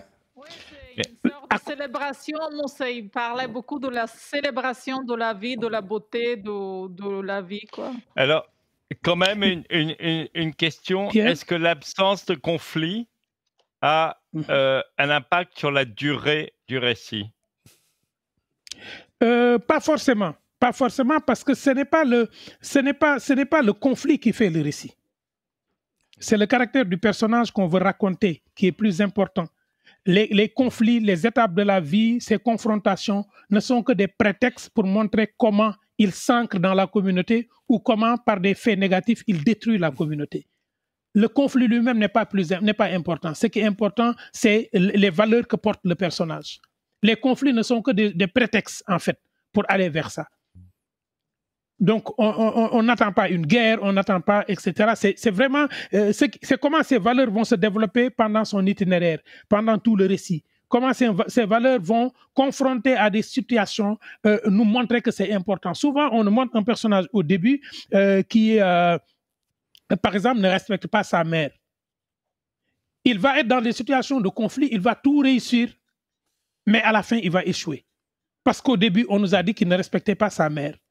Et on veut nous enseigner que la mère est importante. Donc, ce qu'on va retenir à la fin, c'est l'information de début. S'il avait respecté sa mère, tous ces conflits ne lui seraient pas arrivés. C'est pourquoi quand nous avons ce qu'on appelle les récits en tiroir, avec deux personnages qui font le même itinéraire, dont l'un échoue et l'autre réussit, qu'est-ce qui est important? Est-ce que c'est le conflit ou le comportement? Donc Pierre, je ne sais pas si j'ai bien répondu, mais on a ce type de récit avec deux personnages. On a un récit mythique, qui est peut-être notre Cendrillon, qui est Kumba Amday, Kumba Amulnday. Kumba, c'est un nom propre. Amday, c'est Kumba sans mère et Kumba avec mère. C'est deux jeunes filles qui vivent dans la même maison, qui subissent les mêmes épreuves, mais l'une échoue, l'une qui est bien éduquée par sa mère, qui n'est pas bien éduquée par sa mère, va échouer. Et l'autre qui n'a pas de mère, qui n'a rien du tout, mais qui s'est auto-formée, qui a subi les martyrs de sa famille, elle va échouer, elle va réussir dans la vie parce qu'elle est préparée à affronter la vie. Mais il n'y a pas de conflit dans tout son parcours. À chaque fois qu'il y a un obstacle, elle offre une négociation. Elle voit une marmite en plein milieu de la forêt, une marmite qui se cuisine seule, elle n'attaque pas la marmite, elle ne développe pas un conflit. Elle lui dit, mais marmite, tu dois être fatiguée d'être là, de subir le feu et en même temps de vouloir nourrir le monde. Et la marmite lui dit, ah, que tu es gentille, jeune fille, ben voilà, je vais t'offrir à manger.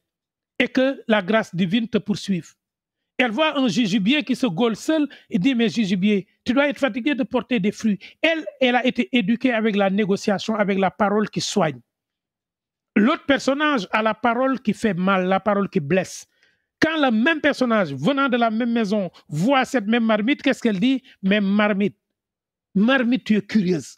Au lieu d'attendre qu'on te cuisine, toi-même tu te cuisines. Hein? Et qui t'a dit de faire ça? Marmite, toi tu ne t'aimes pas. Hein? Et puis, j'ai jamais vu une marmite aussi mauvaise et aussi dévergondée que toi. Et la marmite lui dit, je ne t'offre pas à manger. Voyez qu'on n'est pas dans des conflits physiques avec rupture, négociation, réconciliation. On est juste dans des situations de production de rapports. Et on a beaucoup vraiment ce type de conte pour les enfants avant 15 ans.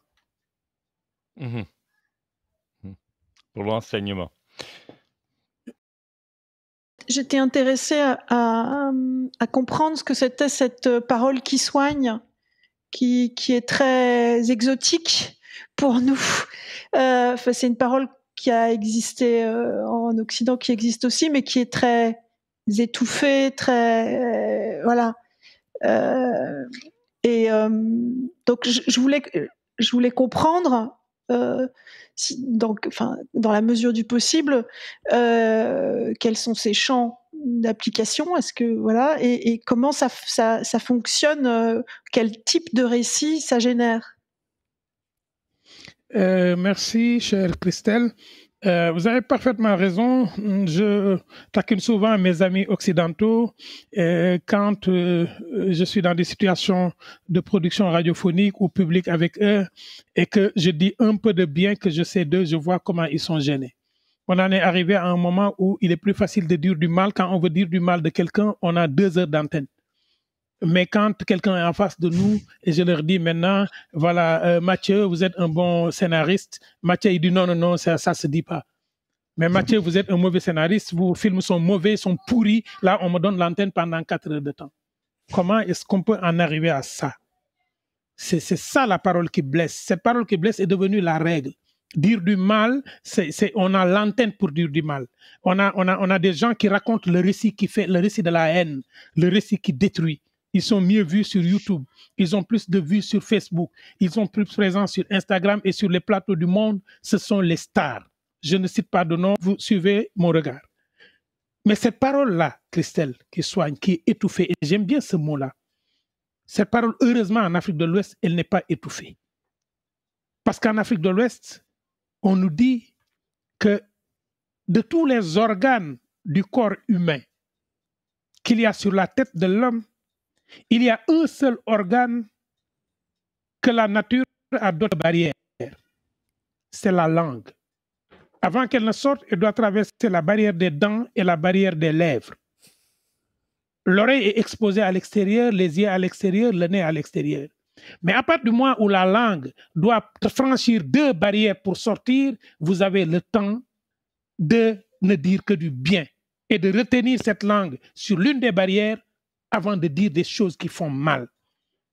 Même quand vous dites la vérité, mais ne dites pas la vérité pour blesser la personne à qui vous parlez, parce que si vous la blessez, la vérité n'agit pas en elle. Cette parole qui soigne est une parole vraie, une parole qui n'a pas d'habit et d'atour mensonger. Cette parole, elle peut être brute, elle peut être violente, elle peut être directe, mais c'est une parole dont la visée principale, c'est de ne pas détruire l'humanité en face de celui qui m'écoute en face. Si comme on nous dit, vous n'êtes pas obligé de parler. On dit souvent, est-ce que vous avez déjà vu quelqu'un conduit au tribunal et à qui on a reproché son silence? Non, on ne peut pas conduire quelqu'un au tribunal parce qu'il s'est tu. Mathieu, tu es convoqué au tribunal, tu n'as rien dit. Non. Mais on dit, si vous parlez et qu'on vous conduit au tribunal, c'est quelqu'un d'autre qui va parler pour vous faire sortir. Et on considère que l'aumône, je ne sais pas si l'aumône, ça vous dit quelque chose, une offrande. On dit de toutes les offrandes que vous pouvez donner à la communauté, la meilleure offrande, c'est la parole qui soigne. C'est cette parole qui soigne là, qui fait que lorsque le couple doit s'éclater et que le couple a regardé un bon film, une bonne série, le couple se dit, mais ça parle de nous. Comment est-ce que nous avons fait pour passer toutes ces étapes? Comment est-ce que nous avons fait pour détruire notre couple? Pourquoi nous n'avons pas communiqué comme cette histoire qu'on nous a racontée? C'est cette parole qui fait que la personne qui veut tourner le dos à sa famille, qui doit sortir, qui se souvient, mais on m'avait raconté un récit il y a 10 ans. Ce récit qui revient, qui trotte dans sa tête, lui dit non, cette rupture n'a pas de sens. Tu ne peux pas abandonner cet enfant-là. Cette parole qui soigne est une parole qui existe aujourd'hui en Afrique de l'Ouest. Et cette parole-là, elle est généalogique. Parfois, on tire sur votre généalogie. Vous voulez dire quelque chose de mal, faire quelque chose de mal, on vous raconte l'histoire d'une personne de votre famille pour vous dire, vivant la même situation, il avait dit à Christelle ceci et ceci. Et grâce à ça, Christelle, aujourd'hui, est arrivée à faire ceci et cela. Cette parole, elle ne te laisse pas indemne. Mais cette parole qui soigne là, ce n'est pas juste une parole qui soigne des plaies. Parce que les plaies extérieures, on les guérit. Avec cicatrice, on fait disparaître ces cicatrices. Mais quand vous êtes offensé par quelqu'un, par un mot qui vous touche, qui vous fait mal, on ne peut pas enlever ça avec de l'eau. Et c'est cette parole-là, elle est dans nos récits. Un bon conteur, un bon raconteur, un bon récitant est un récitant qui dit la vérité. Mais je ne sais pas si la pratique du détour vous dit quelque chose, vous. Chez nous, il y a une pratique qu'on appelle la pratique du détour. Au lieu de parler de Christelle, je parle de la poule qui est dans la maison avec sa crête qui tombe. Cet art du détour travaille autour des images. Ce type de parole qui soigne, c'est aussi la parole thérapeutique. On en a besoin aujourd'hui. Sauf que cette parole, elle est vendue très cher en Europe. Parce que pour avoir cette parole, il faut payer beaucoup d'argent et il faut accepter de se coucher sur un canapé.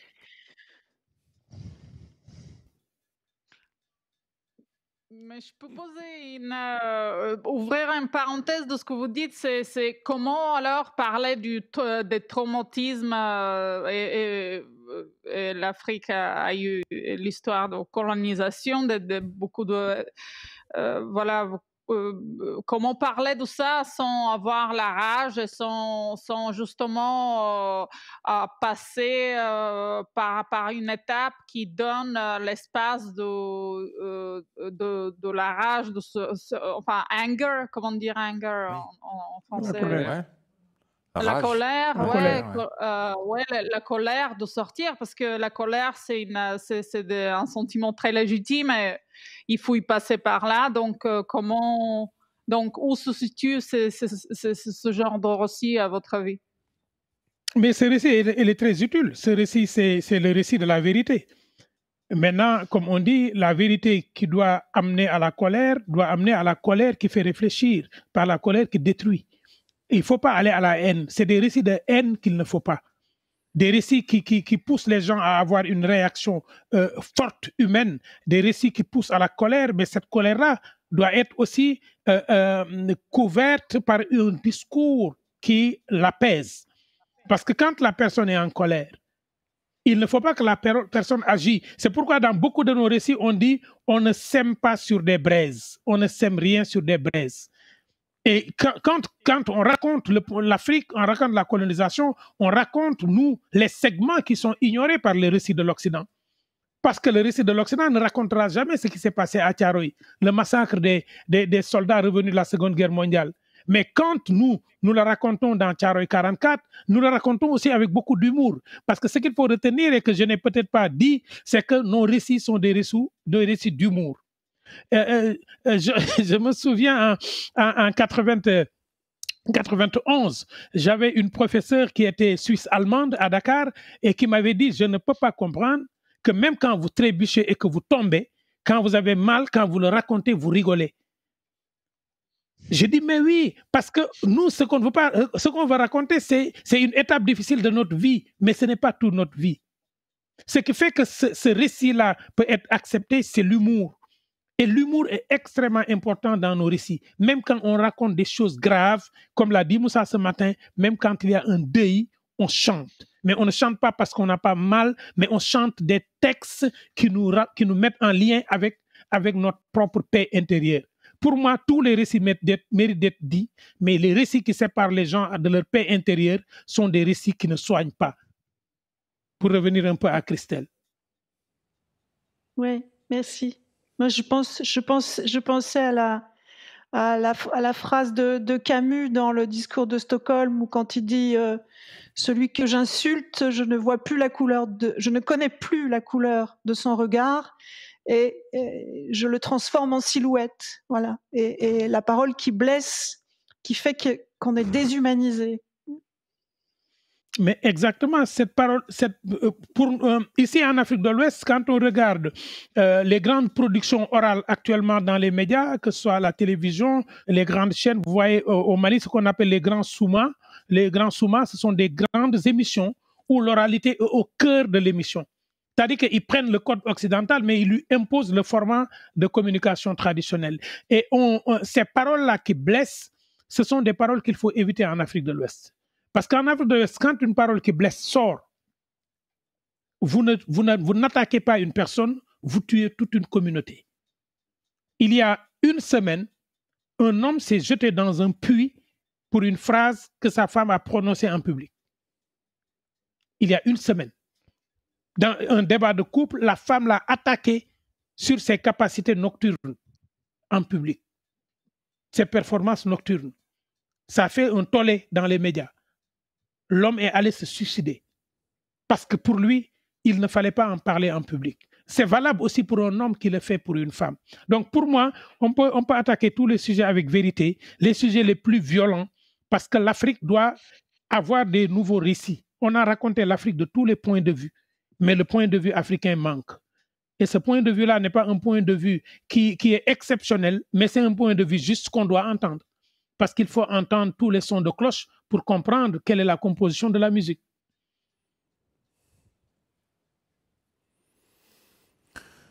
Merci.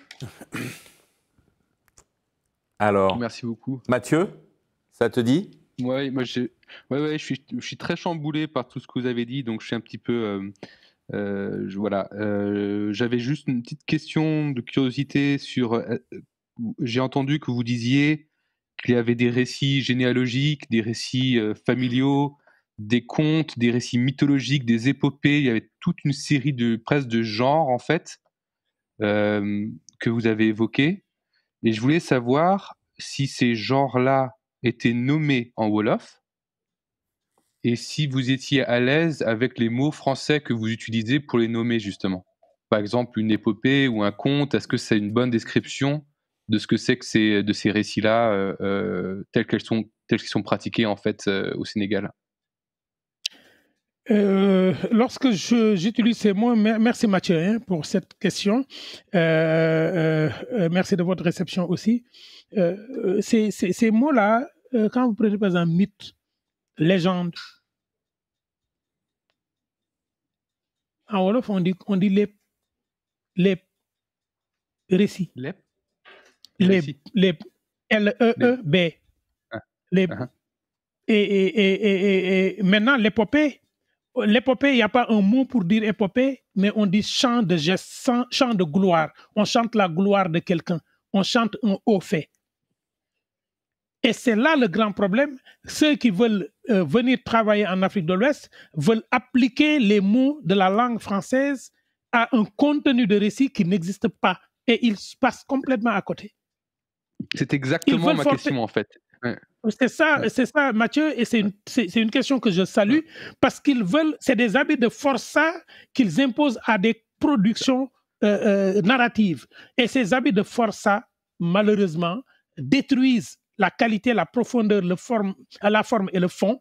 Et quand on les adapte au cinéma, eh bien, ce qu'on a vécu, hein, ça ne marche pas. À un moment, il y a beaucoup de films produits par des réalisateurs africains d'une haute génération. Bon, les rebelles, ils portent des films pendant 20 ans, ils ne les réalisent pas. C'est pourquoi Moussa Sen ne réalise pas encore son film qu'il porte depuis 20 ans, parce qu'il veut un discours, alors que les autres veulent... Non, ils veulent dire, non, nous, on ne comprend pas, c'est ça qu'on comprend, il faut l'appeler comme ça. Non. Non, je parle de mythe, mais quand je parle de mythe, en Wolof, on ne parle pas, on n'utilise pas le mot mythe généalogique quand on parle du mythe. L'ancêtre fondateur, par exemple, son mythe n'est pas appelé mythe en Wolof. On dit la trajectoire du grand-père, Djar Djari Mam. Déjà, dès qu'on vous le dit, vous savez ce que vous allez réaliser. On vous dit Djar Djari Mam, Djar, le parcours de. On va vous raconter son parcours, comment est-ce qu'il est arrivé à construire cette communauté, cette famille. Dès le début, dès le nom, on connaît la forme du récit qui va être donné. Maintenant, ce qu'on ne peut pas savoir chaque soir, c'est quand on va nous raconter sur quelle étape on va insister par rapport à la situation journalière qu'on a vécue. Donc, c'est pourquoi on a toutes ces formes-là qui sont apparentées au conte. Par exemple, on parle de conte étiologique, de conte facétieux, de conte ceci. Nous, on s'en, excusez-moi le terme, on s'en tape totalement. Pour nous, c'est un conte, point final. Voilà. Merci. Merci, Mathieu. Alors avant qu'on se quitte, Massamba, bon, d'abord, je pense qu'on est tous très, pour prolonger ce que dit Mathieu, émus par le fait de vous entendre, pour le fond de ce que vous nous dites. Donc merci beaucoup pour ça. Et est-ce que, avant qu'on achève cette session pour cette fois-ci, parce qu'on espère qu'il y en aura plein d'autres, est-ce qu'il y a des choses que vous aimeriez nous dire, prolongeant cette discussion? Non, il n'y a pas grand-chose, mais je vous avais emprunté vos oreilles et elles sont encore avec moi. Je voudrais juste vous dire ceci, mais par contre, vous allez accepter le protocole. Quand je dirai les bonnes, comme Moussa ce matin, vous direz les bonnes. L'épone, ça veut dire, je vais raconter, vous me dites l'épone. L'épone, ça veut dire pas de censure, raconte tout. Alors, les bonnes. L'épaule. L'épone. Quand je dis à mon nafi, comme disait Moussa ce matin, il était une fois, ça arrivait, vous me dites, ça arrivait souvent. Dan am, c'est ce que vous allez dire. À mon nafi. À mon nafi. À mon avis. Vous répondez Dan am. Dan am. Non, moi je dis à mon nafi, vous dites Dan am. Anam. Ok. Voilà. Et là, voilà l'ouverture de la fiction comme ça ce matin. Le protocole est installé, le schéma de fictivisation est installé, le décor est installé et vous pouvez dérouler dans votre scénario tout ce que vous voulez parce que le public accepte que ce que vous dites n'est pas un mensonge, c'est une vérité qui n'est pas encore vécue. À partir de ce moment-là, on est ensemble. Comment construire ensemble? Comment co-construire? Pourquoi ce StoryTANK? Une personne âgée avait appelé ses 3 enfants et leur a dit « Entrez dans ma case de droite, un à un, et brisez tout ce que vous allez trouver. » Ils sont entrés chacun individuellement et ils ont brisé ce qu'ils ont trouvé individuellement.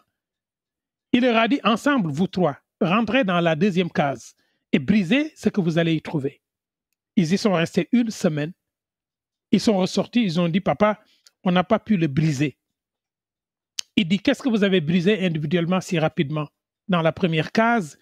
Et ils lui ont dit « Papa, on a trouvé là-bas des tiges de mil séparées et on les a brisées. » Il dit dans la 2e que vous avez trouvé, il dit, on a trouvé des tiges de mil mises en fagot, attachées ensemble et on n'a pas pu les briser. Et il leur dit « C'est ça la famille. Si vous êtes séparés, vous êtes faibles et n'importe qui peut vous briser.